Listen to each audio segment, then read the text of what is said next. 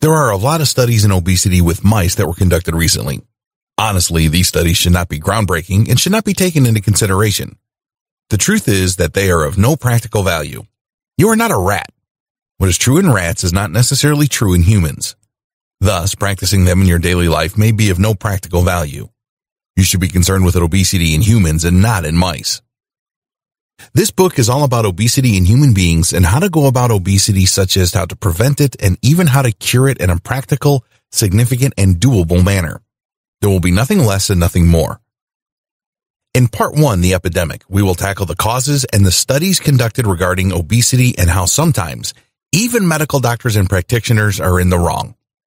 This is considering the fact that what conventional theory, eat less and exercise more, suggests is sometimes incorrect or incomplete either because of wrong sample size or incorrect analysis and interpretation of the data gathered.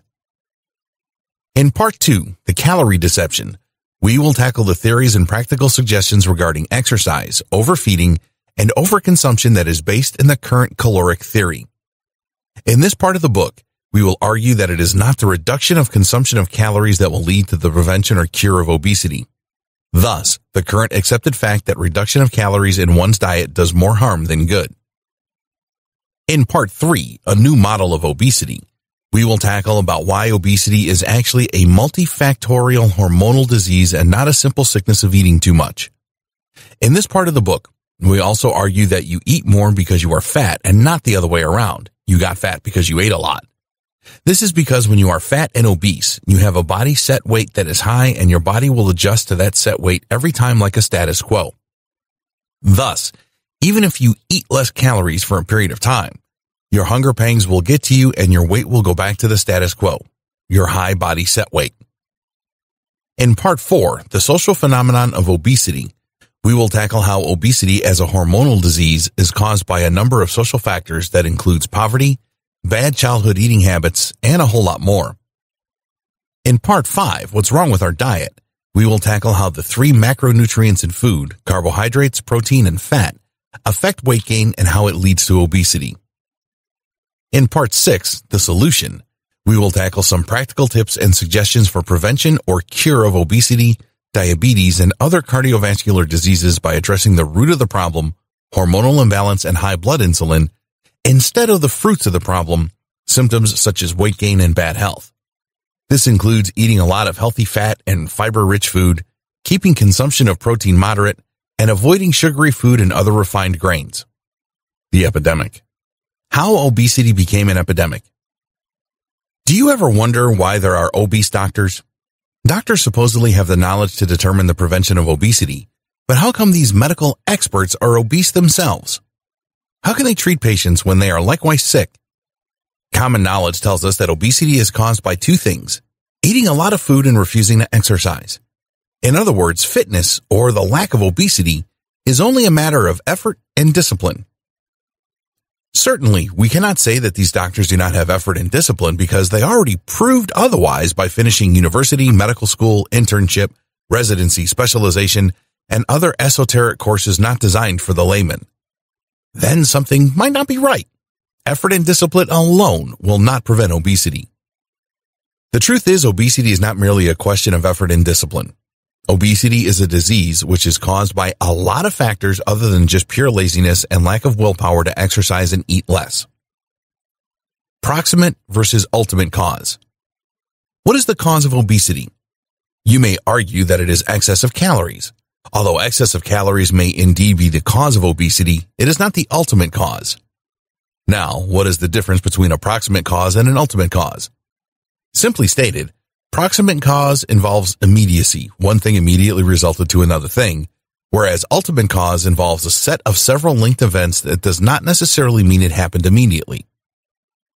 For example, let's take alcoholism. What is the cause of alcoholism? You may argue that alcoholism is caused by drinking too much alcohol in a given night. Sure, drinking too much alcohol in a given night might cause alcoholism, but it is a mere surface-level analysis. It is only a proximate cause. Sadly, medical doctors will treat the patient by telling him, "Hey, my prescription for you is to stop drinking alcohol beyond this time set limit of." In the meantime, make no changes in your lifestyle, habits, or behavior.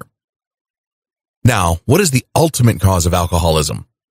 It is a myriad of factors that include the addictive personality of the person involved, the stress he suffers at work or in his relationships, the alcohol's addictive nature, and the existence of family members involved in the same addiction. In this case, instead of treating the proximate cause, we would treat the ultimate cause.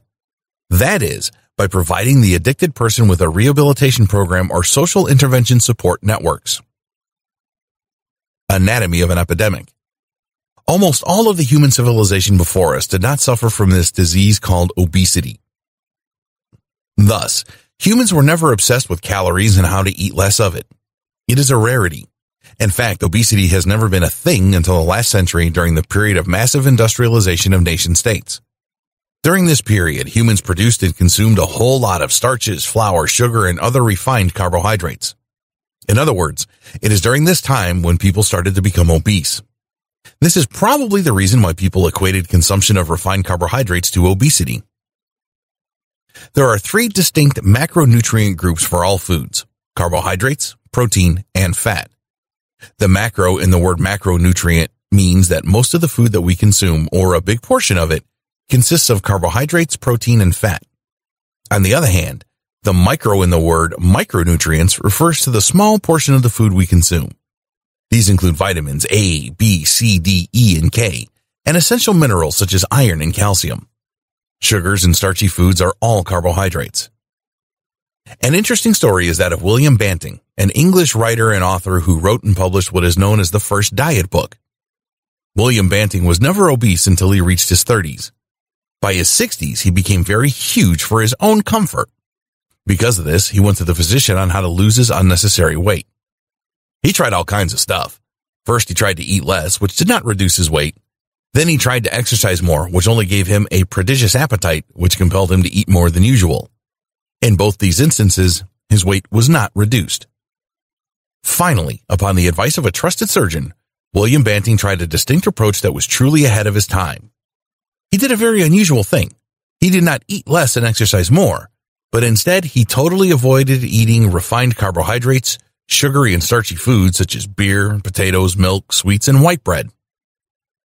Remarkably, he felt so well and reduced his weight to a desired one. Because of this, he became motivated and published his work Letter on Corpulence, addressed to the public, 1863, in order to guide the Englishmen on how to prevent and cure obesity. This is why merely restricting calorie intake and having a low dietary fat diet, which is backed by the government and other pharmaceutical companies, simply does not work. It is not excess of calories and dietary fat, but rather excess of sugars and other refined carbohydrates that lead to obesity. The truth is, the more you eat carbohydrates, the more you become obese. Conversely, the less carbohydrates you consume, the less chances you'll have to become obese, even sans the eat less and exercise more mantra. Inheriting obesity. Nature versus nurture. It is an undeniable fact that if you have family members who suffered from obesity, you have a high chance of becoming obese yourself. The question is this: do you become obese because of your genes, nature, or because of your upbringing and environment, nurture? The accepted theory by many scientists is that nurture seems to be the culprit. Nature cannot be the cause because obesity only proliferated during the 1970s, and genes cannot change in such a short period.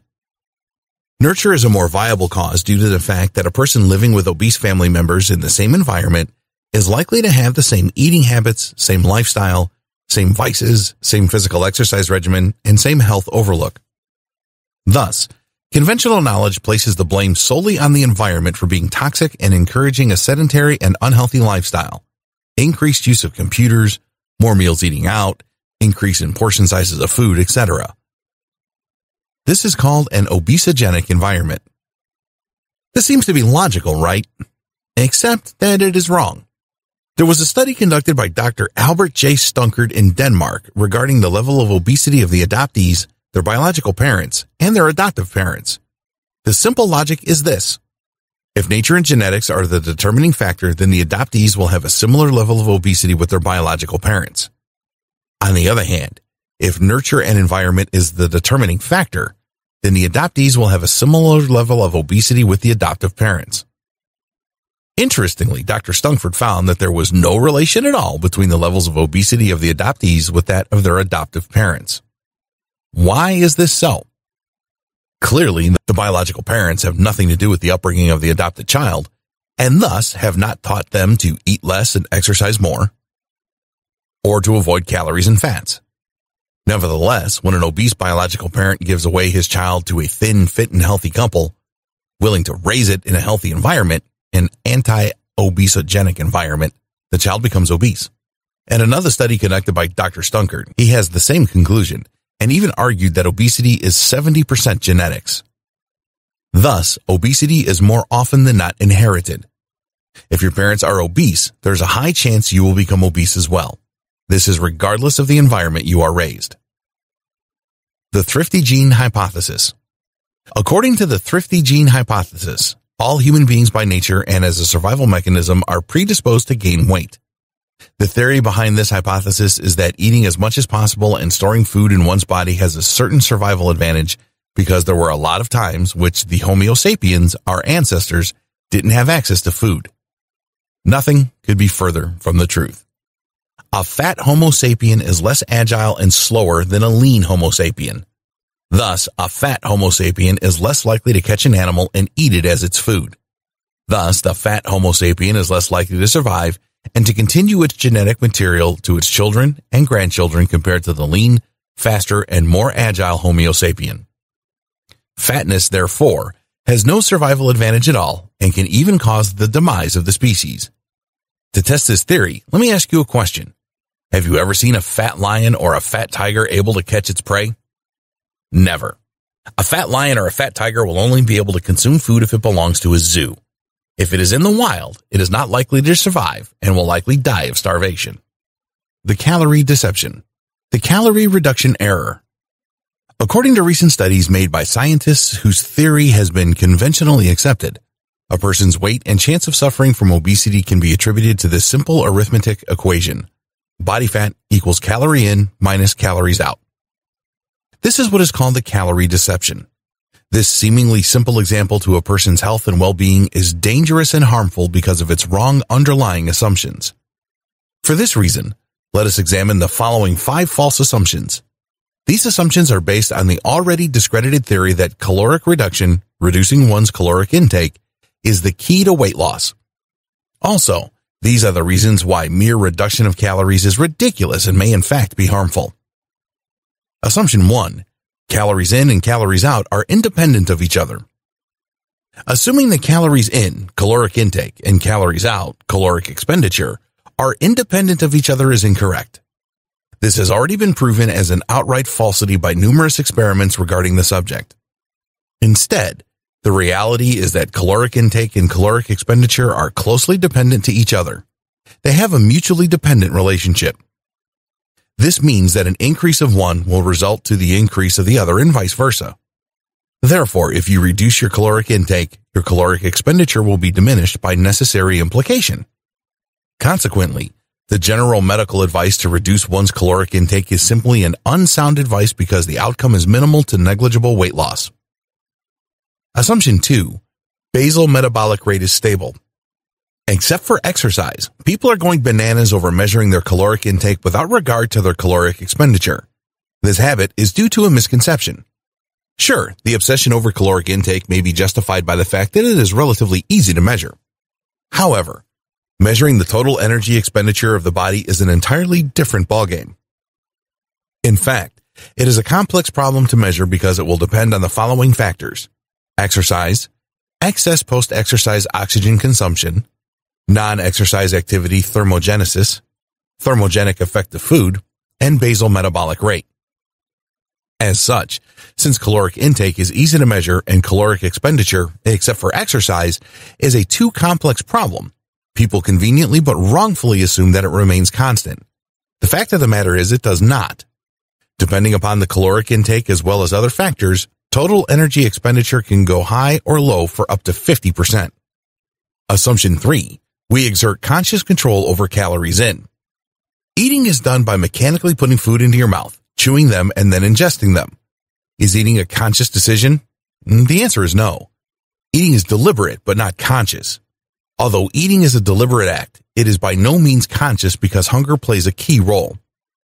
Hunger is caused by our hormonal activities and will determine whether we will continue consciously consuming food. Thus, in an all-you-can-eat buffet setting, people stop eating when they are feeling full and thus no longer hungry. In fact, after a person is already full, the smell of food he had just ingested will make him feel queasy and nauseous. Assumption 5. Fat stores are essentially unregulated. All systems in our body are regulated by our cells, a genetic mechanism. This means that our bodies flow and grow smoothly because of our genes. For example, our growth hormones regulate our height and build. Estrogen and testosterone regulates our sexual maturation. Free thyroxine and thyroid-stimulating hormone regulates our body temperature and others. With respect to our blood sugars, it is regulated, as a general rule, by our glucagon and insulin. It is like everything is automatic.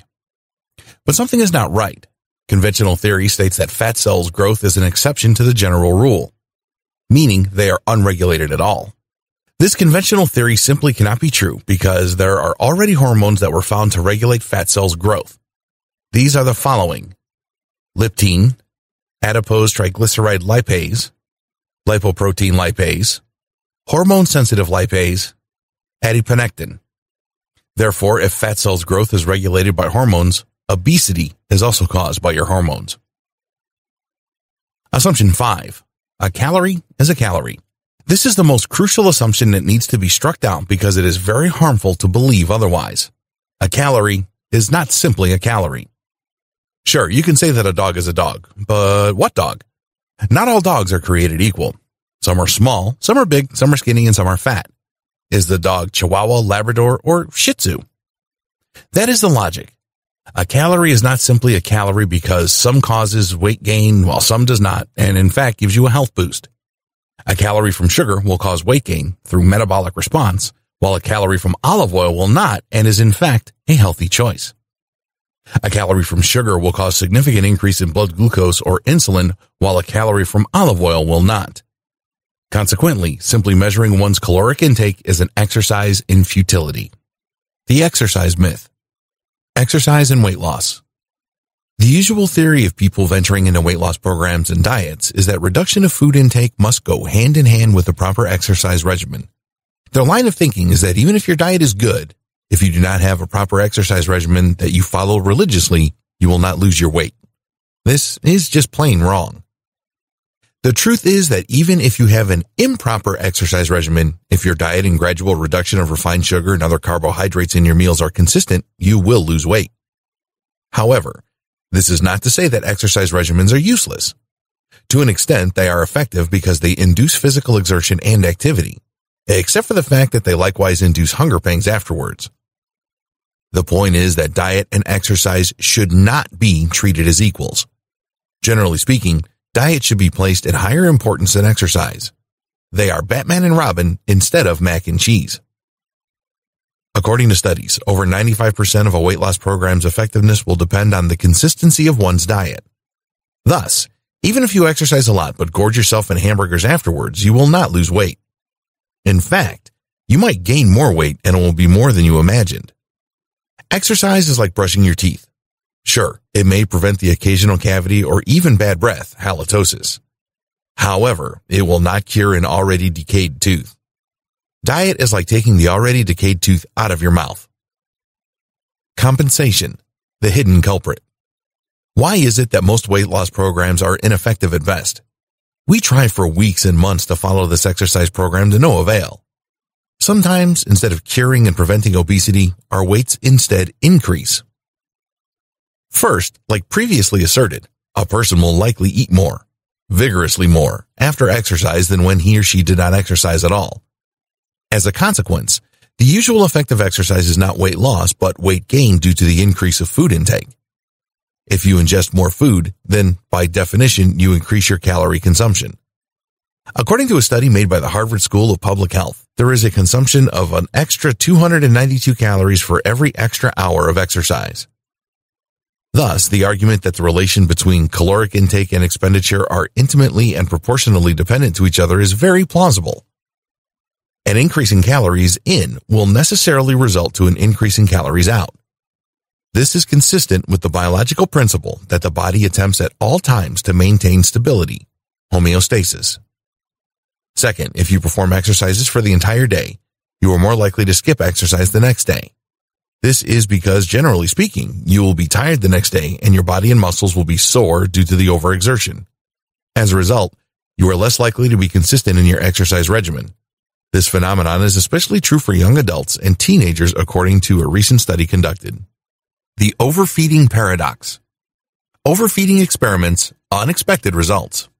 How do you know if overeating causes obesity? It is simple. Just take a few volunteers or test yourself, measure your weight, intentionally and deliberately overfeed or overeat for a certain period of time, such as a week, and then afterwards, measure your weight and see the difference. If the results of the measurement are higher than the previous week, then certainly your hypothesis that overeating causes obesity is correct. However, a study conducted by Dr. Ethan Sims in the late 1960s provides a different conclusion. It turns out that eating a lot of food does not necessarily result to weight gain or obesity. How is this possible? The rationale for this is that the human body has a certain cap or maximum on how much food one can intake. Thus, whenever you eat in a buffet, you will not continue eating after you are already full. This is an automatic mechanism of the body. In addition, the overeating causes an increase in the metabolism, which quickly cuts out the excess fat. This study, conducted by Dr. Sims, was supported by experiments in recent vintage such as those conducted in 1992 and another conducted by Dr. Frederick Nystrom regarding fast foods. The undeniable conclusion is that even if you overeat to the point of fullness, calories in, you will not become obese. Consequently, even if you reduce your calorie intake, you will not be cured of obesity. A new model of obesity, a new hope. When the body is ordered by the hypothalamus to increase fat mass so as to achieve a desired set weight of the body, obesity develops. The end result is that the body becomes short of energy because the available calories are diverted to increase fat. In this way, the acquisition of more calories is the natural predisposition of the human body. If this happens, there is a reduction of the hormonal signals of satiety and an increase in the hormonal signals of hunger. What people usually do is simply reduce their calorie consumption by refusing to eat, even though the urge to eat is sometimes unbearable. This has the effect of temporarily stopping the hypothalamus. As a result, metabolism slows down. Truly, eating more and exercising less, increase calories in and decrease calories out, is the effect of obesity and not its cause. As stated, there is a tight regulation in the body set weight of every person. This means that by and large, the body set weight of a certain person remains the same except for a few highs and lows here and there. A drastic reduction or increase in the body weight of a person will likely happen gradually for at least several years. A study conducted by scientists revealed that a person's weight is relatively stable. At most, the weight gain or weight loss of a person having the same eating regimen has an increase or reduction in their body set weight of about 1 or 2 pounds a year. A thin person will not become fat in a year, and a fat person will not become thin in the same period. It just would not happen if the regimen is the same. Therefore, understanding and recognizing the factors that regulate the body set weight of a person is the key to curing and preventing obesity.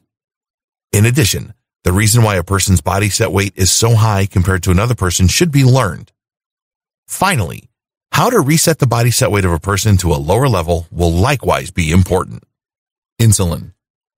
The results of recent studies conducted regarding the effect of insulin to obesity are enlightening. Weight loss is the end result of drugs that lower insulin levels. Weight gain is the end result of drugs that raise insulin levels. There is weight gain or loss effect with respect to drugs that have no effect on insulin levels. Therefore, weight gain or loss and obesity and fitness can be predicted by the levels of insulin on the blood. Not exercise, not support group or family pressure, not caloric intake versus caloric expenditure, and certainly not discipline. Just insulin. In other words, obesity is caused by insulin. This further means that insulin is a factor that regulates the body set weight of a person. As stated, the body set weight of a person goes up as insulin levels increase.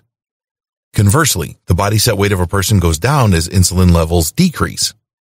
Therefore, we can say that one of the keys to resetting the body set weight of a person to a lower level is simply reducing the insulin level in the blood. Why is this so? Imagine that you simply follow the conventional dogma, that is, to deliberately reduce calories in without regard whatsoever to your insulin levels. Even if your caloric intake is in the floor, if your insulin levels are high, the hypothalamus will send out hormonal signals to the body to gain weight. That is, you will become hungry and then you eat until you are full. At this level, your body set weight is so high compared to an ordinary person. So the end result is you become obese. Therefore, you do not become obese because you overate yesterday or last week or last month. You overeat because you became obese. And why did you become obese in the first place? Because your body set weight is very high as a result of high insulin levels within your blood. The bottom line is this: obesity is not due to caloric imbalance. Obesity is a hormonal imbalance. Cortisol. The less you sleep, the more likely you are to become obese.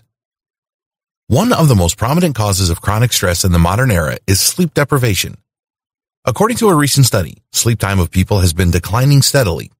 For example, in the early 20th century, 9 hours is the average amount of sleep. Today, less than 6 hours is the average amount of sleep for 1/3 of adults. This is especially true for shift workers who sometimes have to work in the wee hours of the morning and have difficulty sleeping at all during the noon. If you lack sleep, you will not only suffer some serious psychological stress. In addition, your body's hormones will stimulate cortisol. A high level of cortisol in the human blood will result in high levels of insulin and also insulin resistance. Both key hormones in the control of body fatness and high level of human appetite, ghrelin and leptin, have a set level of activity and rhythm that should not be disturbed in any manner whatsoever. Generally speaking, this means that the ghrelin should not be increased and the leptin should not be decreased by sleep deprivation. If this body rhythm is so disrupted, such as by a lack of sleep perhaps for several days, cortisol levels are increased. As a consequence, insulin levels will likewise increase, which will cause a person to increase his body set weight and get fat. The end result is the person becomes obese and overeats. Therefore, the simple lesson is this: if you want to lose weight and prevent or cure obesity, you should have a good night's sleep every night to prevent the rising levels of cortisol in your body. Not only will you prevent the disease, you will also lessen the psychological stress you will suffer from sleep deprivation. The Atkins onslaught. Generally speaking, compared to other macronutrients, carbohydrate-rich foods causes insulin levels to increase in a manner that is really harmful to a person that is already obese.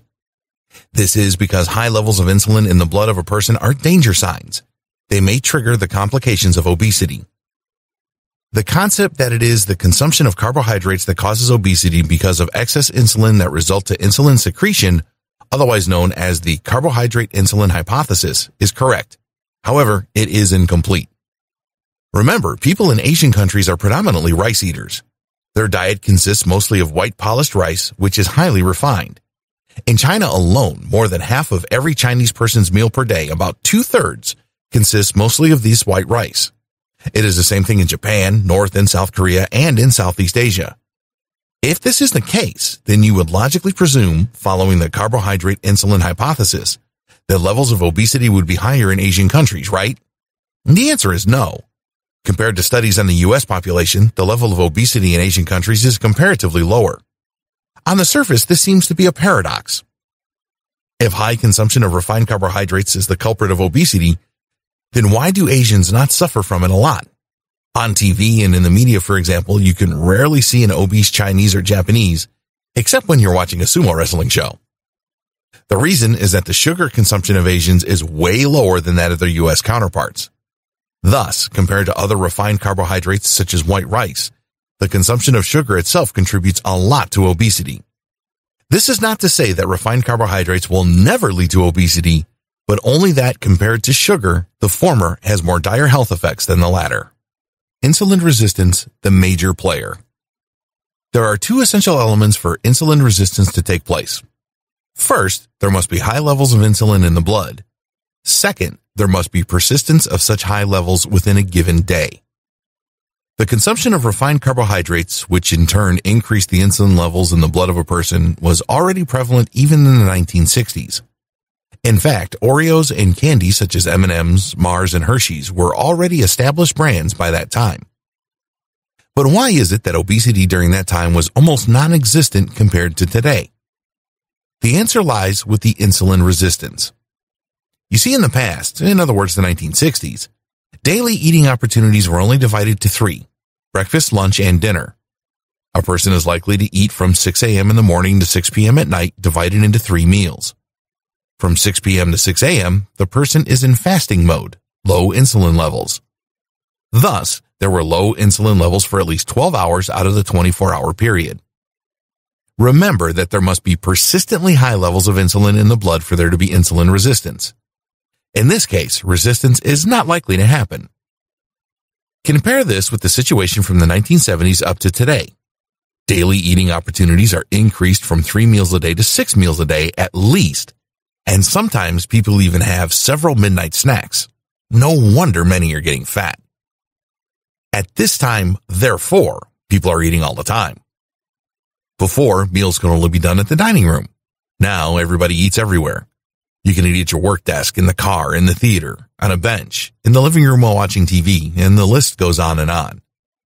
Thus, the reality is, instead of starting the day with low insulin levels, such as in the 1960s, we are now at a point where we start the day with high insulin levels. This is the perfect recipe for insulin resistance and has become a very vicious cycle. The social phenomenon of obesity. Big food, more food, and the new science of diabesity. Snacking, it won't make you thin. There are a lot of consistent studies made recently that confirm the hypothesis that frequently having snacks have a result in increasing your overall intake of food. This is notwithstanding the fact that the contents of the food that you ate with your snacks are little or light compared to full-size meals. This only means that snacking will lead to a habit of more eating and thus will result to weight gain or obesity. This is especially true when the composition of snacks includes sugary drinks such as Coca-Cola and Pepsi, and sugary candies such as Hershey's, Baby Ruths, and M&Ms. It was found that these sugary snacks result in fats and high insulin blood level. Thus, the idea or conventional theory that frequent snacking makes you eat less because you become less hungry all the time is just not true.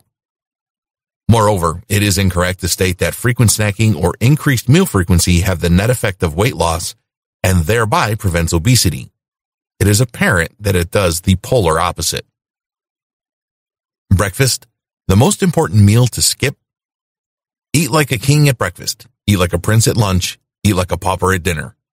This seems to be the conventional theory, is it not? Nowadays, people give an enormous value to breakfast. Even medical doctors themselves suggest and advise people to avoid skipping breakfast because it is the most important meal of the day. Otherwise, you will, allegedly, lack the vitamins and minerals, nutrients, amino acids, and energy to seize the day in school, at work, or at play. Or is it really? Is breakfast really the most important meal of the day? This requires examination. Practically speaking, no person needs to eat upon waking up. It is only an ingrained habit from childhood that one eats sugary cereals, bagels, cinnamon, ham, eggs, and or bacon in order to get started for the day. In fact, if you will observe your body in the morning from deep sleep upon the ringing of the alarm clock, you're not hungry at all. If you're not hungry at all, why do you feel the need to prepare a breakfast in the first place? Isn't it more productive to get your day going by preparing the things that you will need during the day instead of being paranoid about your breakfast? Biologically speaking, breakfast isn't really necessary. Do you want to know why? The human body has that thing we call a sympathetic nervous system, which is activated by our inherent fight or flight response. This fight or flight response upon waking up, although only to a mild extent, is released by a person's adrenaline and cortisol within the body. Thereafter, the person's body has quick energy in the blood because of the glucose released by the hormones. This means that upon waking up, you are ready for work and not a sit-down meal. The new science of diabesity. It was concluded by recent research that excess high insulin in the blood, or at least persistent insulin levels over a long period of time, causes at least 2 related diseases. 1, obesity, and 2, diabetes type 2. Both are caused by what is called in the medical circles as hyperinsulinemia. The reason is that hyperinsulinemia results to blood sugars being elevated and thereafter becomes a symptom of the diseases. Together, these 2 diseases are called diabesity because they can happen or be incurred by a person simultaneously. As a result, instead of improving the health of a person, giving insulin-infused drugs to persons suffering from these diseases will merely make things worse. Poverty and obesity. It has long been assumed by the world that one's status in life in terms of economic wealth will determine whether or not one will suffer from obesity and/or diabetes later in life. For example, in the United States alone, federal states with the most poverty incidence likewise have the highest number of obesity and/or diabetes according to the statistics. So, poverty, at the end of the day, is something to keep in mind regarding this health problem. Now, the question is, how come? What is that factor in poverty or low economic status that leads on to suffer from obesity and/or diabetes later in life?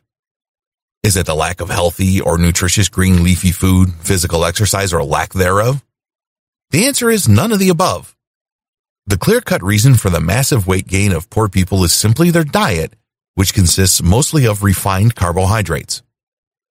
The explanation is this: poor people, or those suffering from poverty, will by and large choose affordable food over high-priced and expensive ones. For example, in the United States, a protein-filled lean beef or pork loin steak may cost $10 or $20. Compare this to an entire pack of pasta and noodles, which may cost 99 cents, or an entire bread loaf, which may cost $1.99.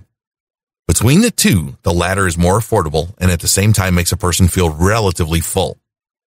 In addition, fresh fruits and vegetables and healthy green leafy salads may cost between $7 up to $15. Meanwhile, processed food consisting of refined carbohydrates such as potato chips and French fries will only cost a fraction of $1. No wonder poor people always choose cheaper foodstuff to their personal detriment. Has this always been the case?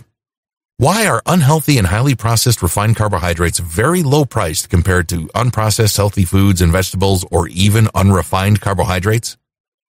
This dates back to globalization, when the government, in order to promote the efficiency, competitiveness, and productivity of capitalistic industries, gave subsidies or big financial aid to big-time producers of agricultural products that included refined carbohydrates, to the prejudice of other small-sized businesses, mom-and-pop stores, and poor farmers of healthy goods. Thus, when the time comes that these industries take advantage of economies of scale, producers of healthy goods such as blueberries, broccoli, cabbage, and other vegetables and fruits are already out of business. Only a few will continue the production and business of these healthy foods because it just won't make economic sense to continue losing money over continuous cultivation. The consequence of this is that the supply of healthy goods and food in the market will plummet, which will cause its prices to rise. Hence, it will not be attractive to poor people. Conversely, there will be an oversupply of mass-produced refined carbohydrate products that will cause its prices to fall and make it more attractive to poor people. Thus, many foods rich in salt, sodium, bad cholesterol, fats, and sugar are very affordable to poor people, especially to students. In order to make them fuller and to give it lots of content to these customers, these kind of foods are packed with processed and refined carbohydrates. In other words, refined carbohydrates give these processed foodstuffs some fluff in order to make them more affordable and at the same time appear to be stuffed. Thus, people suffering from poverty will, without a doubt, choose cheap food over healthy and more expensive food. Consequently, their bodies shall be daily gorged with refined carbohydrates that will lead them to bad health consequences, obesity, and other similar diseases. Childhood obesity. As early as 1946, Dr. Benjamin Spock, a pediatrician and practicing medical doctor and author of the seminal book Baby and Child Care, had already taught parents and patients of his practice about the close relationship between childhood experiences, habits, and attitudes, and the grim prospect of obesity later on in a child's life. In his book, he bluntly stated that rich desserts can be omitted without risk and should be by anyone who is obese and trying to reduce. The amount of plain, starchy food, cereals, breads, potatoes, taken is what determines how much weight they gain or lose. Truthfully speaking, this is what a mother of common sense will say to her growing child. Eat less sugar, eat less carbs, eat less salts, and even avoid them altogether if possible, so as to live a long and healthy life. In addition to the eating habits of a child, the unscrupulous focus on a child's exercise program or regime is also something that should be kept in mind. Again and again, weight loss programs that are based on exercise regimen are failing every single year because it is a daily effort that is unsustainable. Despite this fact, many health department agents and policymakers are forcing school-aged children to make their physical education classes strenuous and rigorous with the end in mind of losing weight. At the end, this program does not achieve anything because kids are being forced to exercise while their diets are not at all changed. In order to combat obesity, the only solution is to change their diets. What's wrong with our diet? The deadly effects of fructose, sugar. Sugar makes you fat. That is a fact that is already accepted by a number of medical authors and experts. The fact that sugar is not avoided in the daily diet of a person, but instead is encouraged by the media, society, and advertisements, is actually curious because people who were already warned of the harmful effects of sugar in the body even in the late 1970s by the 1977 Dietary Guidelines for Americans. In this guideline, Americans were told not to eat foods, meals, and snacks containing a lot of sugar for its adverse health effects, including fatness and obesity. Nevertheless, the said warnings were not heeded because during the time, there were people protesting in the streets in favor of allowing people to get fat because fat is sexy and any size you want is sexy. It is not politically correct to reprimand a person because of his or her size, even to the detriment of that person's life. Because of this anti-fat hysteria, the guidelines never even got a momentum and the sugar content of products was simply ignored by the consuming public. It is like eating unhealthy becomes cool. As a result, candies, chocolates, and other products containing sugary stuff such as jelly beans proliferated in the groceries, convenience stores, and supermarkets. In fact, from 1977 to 2000, sugar consumption together with rates of obesity, diabetes, and other similarly natured diseases arose. By far, the worst offender, or the product that has the highest amount of sugar contents are sodas, soft drinks, Coca-Cola, and Pepsi, sweetened processed fruit juices, and processed teas and milk teas. In fact, during the turn of the century up to today, the soda industry became a $75 billion industry, and thus its profit margins are very profitable to the detriment and prejudice of the health of their customers. To an extent, sodas are said to be addictive because of the advertisements, and they tend to make meals allegedly more rewarding and fulfilling. Thus, its overconsumption is encouraged in every meal of the average American. The diet soda delusion. On paper, diet sodas appear to be a healthy choice compared to the regular sodas with which we know are packed with lots of sugars and cause obesity and other diseases. This is because diet sodas have no sugar at all and contain very little calories.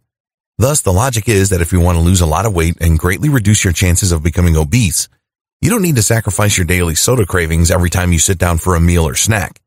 You just have to buy diet soda instead of the regular one. When done every day, you will go toward a healthy and fruitful life.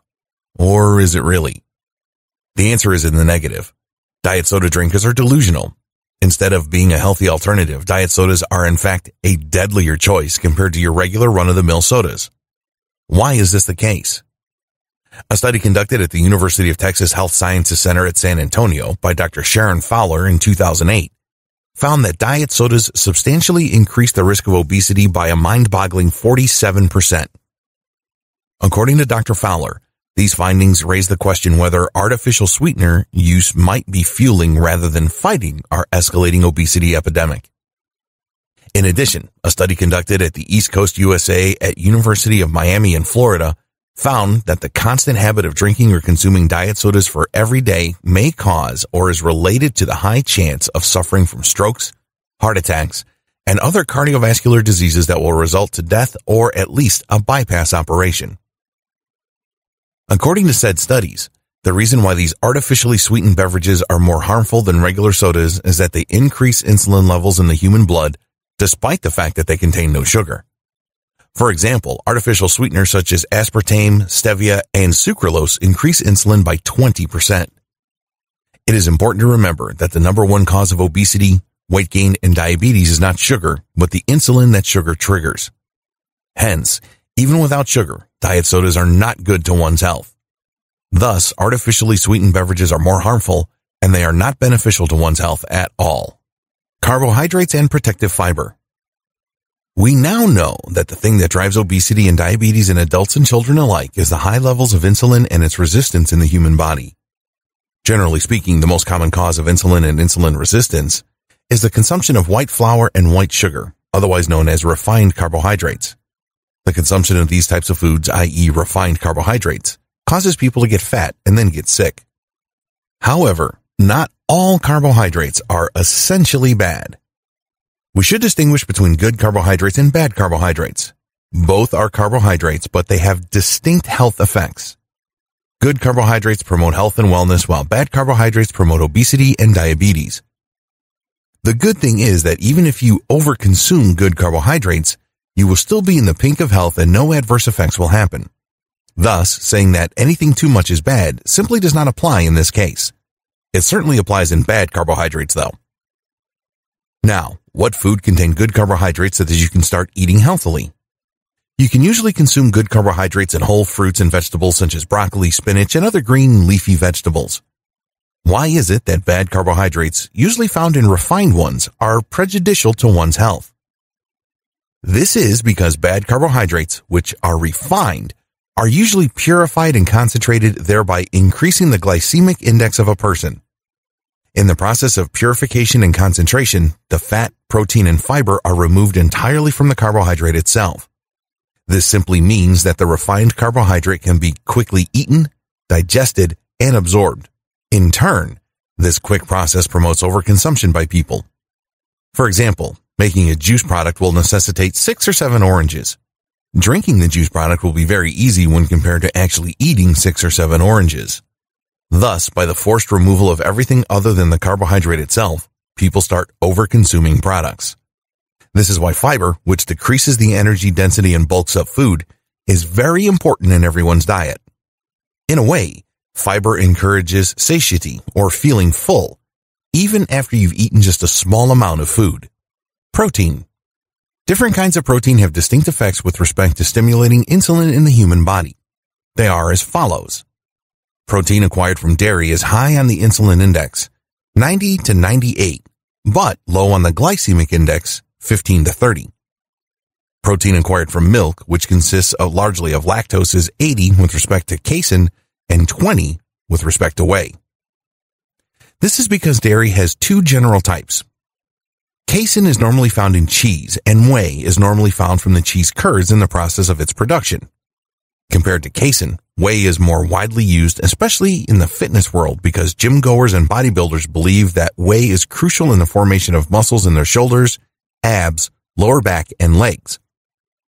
This is because of its inherent high levels of branched-chain amino acids. Whey, however, compared to casein, shall cause higher insulin levels, even higher than the usual bread or pizza, because of the effect of incretin. Is the consumption of dairy in everyday meals a healthy choice?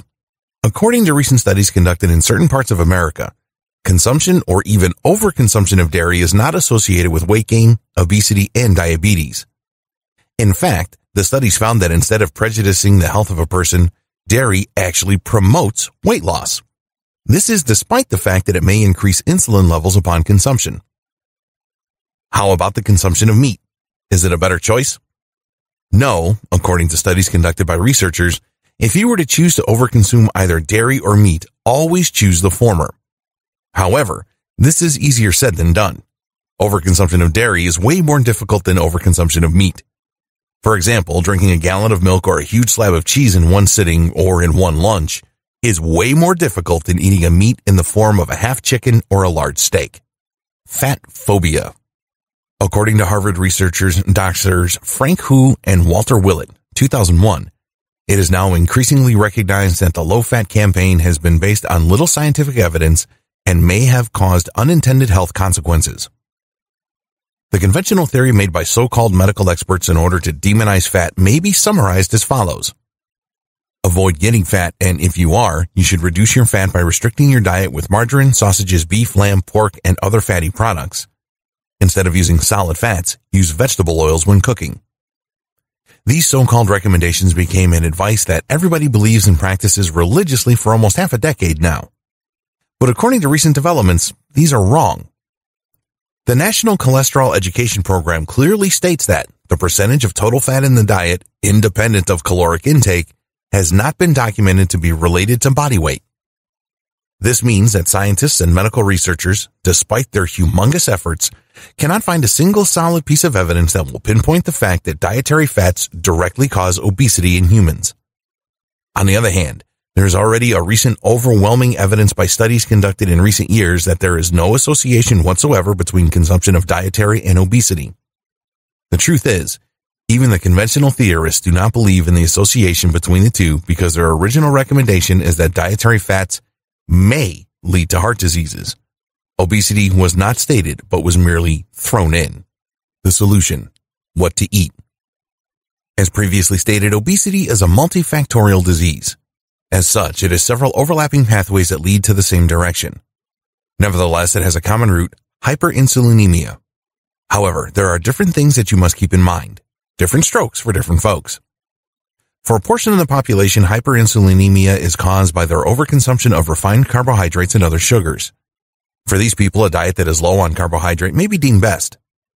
For the rest of the population, hyperinsulinemia is caused by insulin resistance. For these people, the best way to lose weight and to improve their health is to practice intermittent fasting or meal timing. Nevertheless, since obesity is multifactorial, it would be best to pair your diet with other strategies that will necessarily and are proven to cause weight loss, such as correcting sleep deprivation, stress reduction techniques, and eating a lot of fiber in every meal. You can also reduce the production of cortisol in your body. This has been discussed in the preceding chapters. A key idea here is that everyone must practice to reduce your consumption of added sugars. Sugar, comprising equal parts of fructose and glucose, and sometimes sucrose, is a sinister ingredient that wreaks havoc inside your body. Not only does it stimulate insulin secretion, it also increases insulin in the body in the short term and in the long term. Fructose alone is dangerous to your health because it directly contributes to the insulin resistance inside your liver. Over a long period of time, your liver will be overworked and overexerted. As such, it will usually lead to an even higher level of insulin. The best foods to eat are still fresh vegetables and fruits. Whenever possible, you should choose vegetables and fruits that are locally grown and are fresh from the farm, rather than those that are clearly manufactured and already processed. There are a lot of other things you can do in order to avoid obesity. Whenever you feel like you want to eat a delicious cake, why not eat the healthy cake alternatives such as seasonal cherries and berries with whipped cream? Not only is it healthy, it is more affordable than a whole-size cake. In addition, whenever you get the urge to eat potato chips or French fries, why not eat the healthy alternatives such as cheeses and a small plate of nuts? Also, instead of drinking sodas and sugar-sweetened drinks, why not choose plain sparkling cold water instead? Finally, instead of eating refined grains such as pizza, tortillas, cakes, donuts, and muffins, why not eat the healthier alternatives such as cucumbers, cabbage, cauliflower, asparagus, bell peppers, broccoli, peas, kale, eggplant, carrots, and spinach? You can do a lot if you are willing to try new things. When to eat. According to Marie Antoinette, there is nothing new except what has been forgotten. The answer to the problem on when to eat is one word: fasting. When talking about the word fasting, this does not mean a mere 6 to 12 hours fast in a single day. That will not do a lot. Instead, fasting should be at least 24 to 36 hours in one single instance. This is to totally break insulin resistance and thus lose weight. Every person is well adapted for physically dealing with fasting or the absence of meals and snacks per day. Fasting is very beneficial to the human body because during periods of fasts, food scarcity, the body switches from glucose burning in the short term to fat burning in the long term. This is because, simply stated, fats are those elements in the human body which are stored as food energy.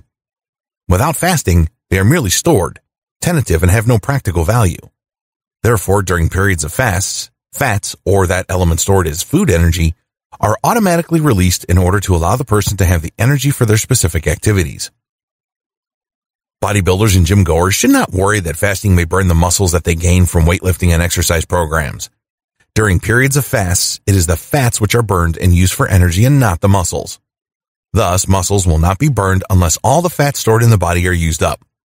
Burning all the fats in the human body through fasting will take a very long time. Experts also are of the opinion that fasting is also the most consistent and efficient means of massively reducing the insulin levels in the human body. Over a period of several weeks of several series of 24 to 36-hour fasts, you will observe and notice that you have lost a lot of weight and hence will have cured or prevented obesity and diabetes. Over a period of a year, the practice of fasting is not only beneficial to your health, but also to your overall spiritual, emotional, and psychological well-being for having the mental fortitude to come up with a fasting plan and stick with it for 365 days will be astoundingly noticeable. Good luck. In part 1 of this book, The Epidemic, we tackled about the underlying causes of obesity and we shed light on how the patient's family history will affect his chances of obtaining this disease. We argued that obesity is a hormonal imbalance disease and not simply a matter or a lack of mental fortitude or discipline in one's own life. We gave an example of a study where an adopted child got fat even if his adopted parents gave him a good environment within he ate a healthy lifestyle. Nature versus nurture debate. In part 2, the calorie deception, we tackled arguments about why the current conventional theory about obesity, reduce calories, exercise more, and the overfeeding paradox is short of effectiveness. In part 3, a new model of obesity, we described the very essential role of insulin resistance in preventing and curing obesity. Thus, it was argued that it is insulin resistance that is really needed to be understood by patients and other stakeholders in this disease over anything else. We also experienced the theory of insulin and the regulation of one's body set weight. In part 4, the social phenomenon of obesity, we explained how poverty affects obesity. In fact, it was argued that the poorer you are, the higher the chance that you will become obese. This is because government subsidy actually promotes the mass production of cheap, greasy, and unhealthy foods. Thus, it can be argued that healthy foods are not very affordable and thus not accessible to those below the poverty line. We also tackled how childhood habits affect one's chances of suffering from obesity. In part 5, What's Wrong with Our Diet, we tackled one of the most evil causes of obesity, sugar. In addition, artificial sweeteners are not beneficial to anyone. In fact, it is more harmful and dangerous than sugar itself. We also tackled why diet sodas should be avoided more than regular sodas themselves. Thus, we argued that we should avoid sugary food and other refined carbohydrates if we want to achieve massive weight loss and prevent the adverse repercussions of obesity. Finally, in part 6, the solution, we tackled why fasting, particularly intermittent fasting, is the one thing that will set apart a patient that will avoid or cure obesity from a patient who will suffer obesity all of his or her life. Despite overwhelming evidence of the effectiveness of fasting, it is not practiced by many people. In addition, we tackled why intermittent fasting would be a great way to prevent the resistance of insulin in the human blood without suffering from the prejudicial effects of calorie reduction in one's diet. We also argue that improving one's sleeping habits, reduction of stressful situations, and stress-inducing environment so as to reduce cortisol levels will go a long way in forming a holistic habit in losing weight and preventing and curing obesity. All in all, the Obesity Code set forth a framework for understanding the condition of human obesity. We hope that this book gave you fresh framework towards a healthier future.